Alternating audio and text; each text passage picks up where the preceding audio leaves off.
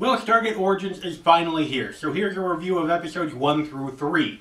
Caution, this video will contain spoilers. If you have not seen the episodes and you do not want spoilers, do not watch this video until after you have seen those 3 episodes. Coming up right after this.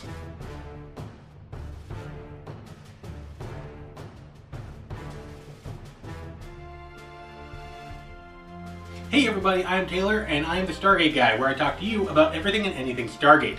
Today we're talking about the brand new Stargate Origins. Stargate Origins just premiered a few days ago with episodes 1 through 3.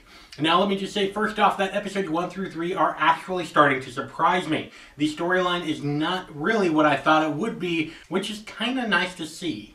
We do realize that the Nazi SS, which went after a lot of different relics, also went after the Stargate, led by this wonderfully scarred fellow, believing that it is a doorway to the gods, and he wanted to go to the gods and try to get some of their power for the Führer.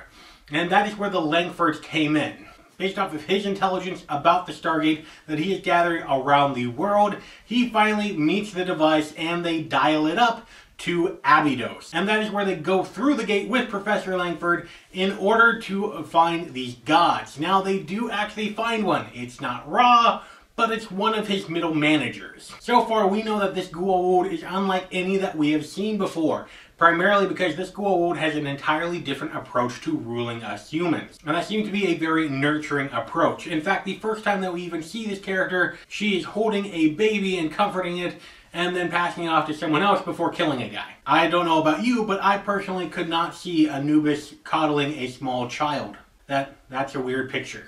Now, a couple of things that people have complained about. One, the Stargate opening with the small amount of power generated from a diesel generator and a vehicle.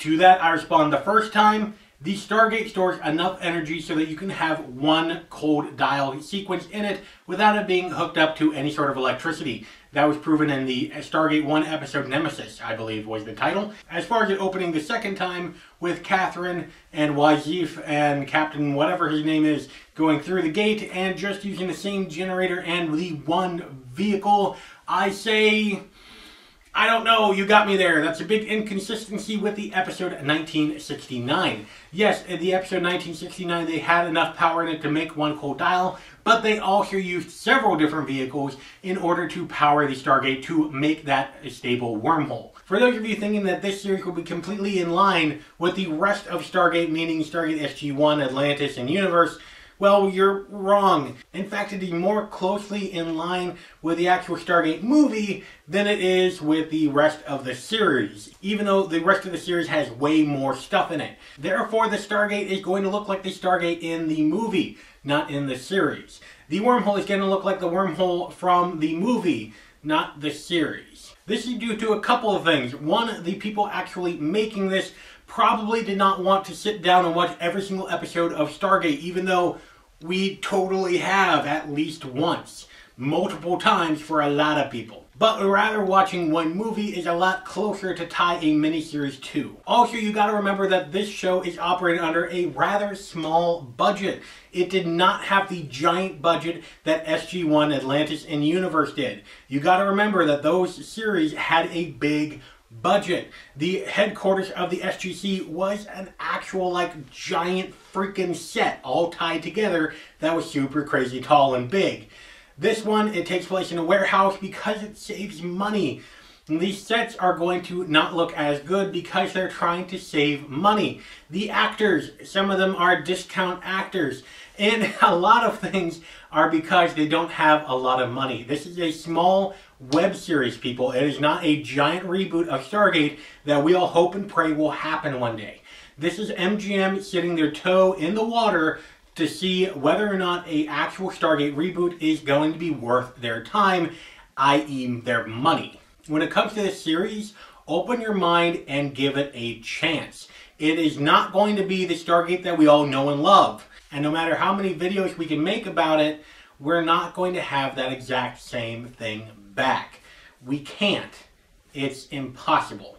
But we can have newer renditions of it in the future.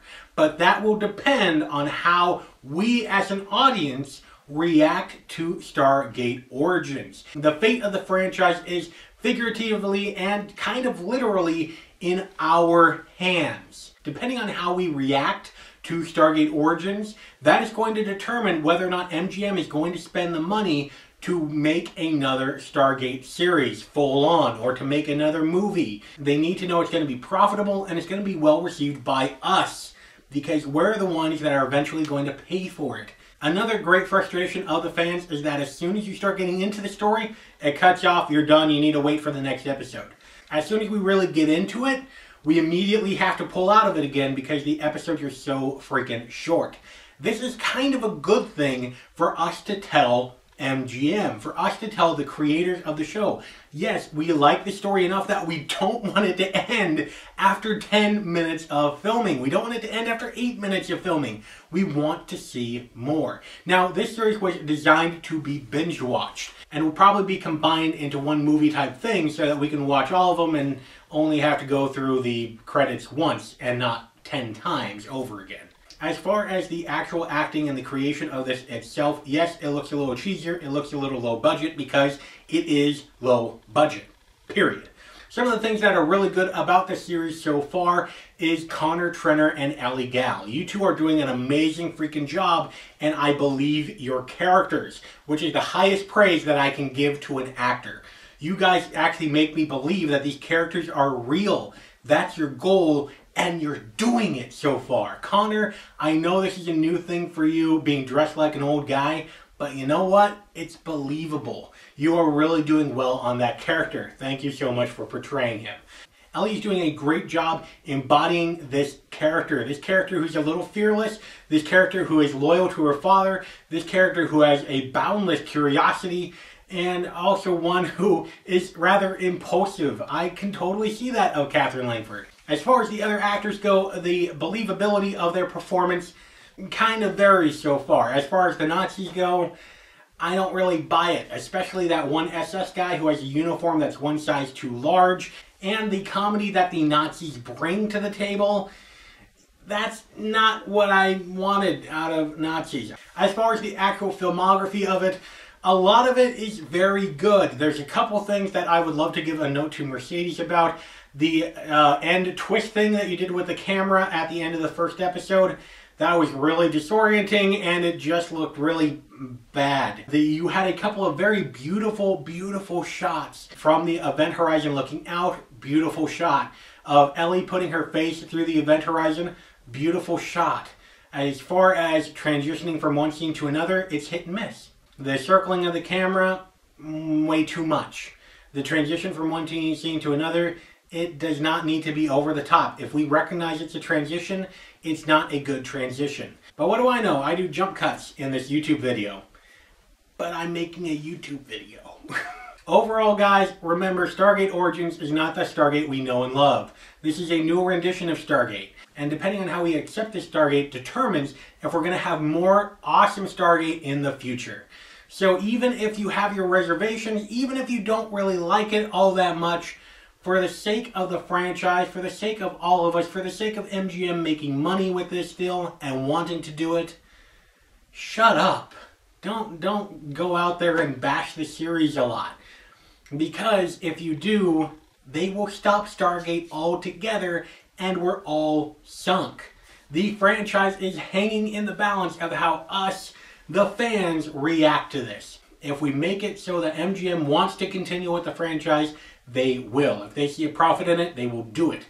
And that depends on us. Let me know what you guys think about Stargate Origins episode 1 through 3 in the comment section down below. And if you like this video, go ahead and subscribe. Great videos are coming out every week where I talk to you about everything and anything Stargate. You can click right here for an awesome video about Stargate Origins, or you can click right here for some more Stargate action. And until next time, I'll see you on the other side.